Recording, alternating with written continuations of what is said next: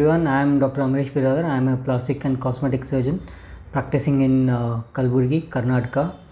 So, how safe is plastic surgery?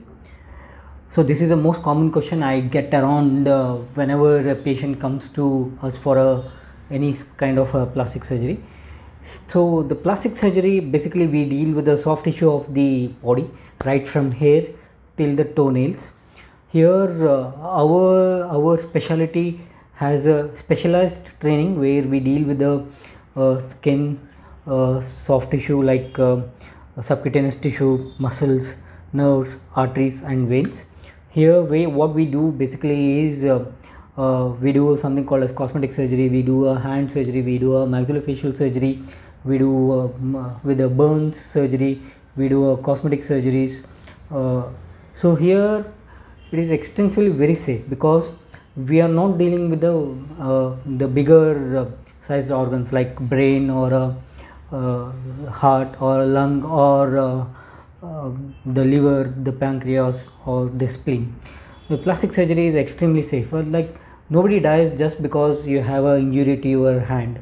If you have an associated injury to your brain or a heart, a lung, you may have the risk related to that specific injury. But extensively, when there is an injury to the soft tissue of the body, the person doesn't have a risk of death.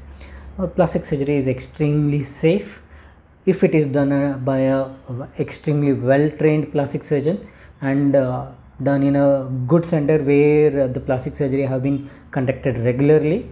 And I always prefer operating in a place where there is a ICU backup and there is a team who is looking after the patient after the surgery, where the patient is not been neglected and the patient is being taken care regularly. So coming to the cosmetic surgery also doesn't involve much of pain. It's just like any other surgery. In fact, we say we don't breach the muscle, so the risk involved in cosmetic surgery is not much, and it's almost equivalent to any other simple procedures.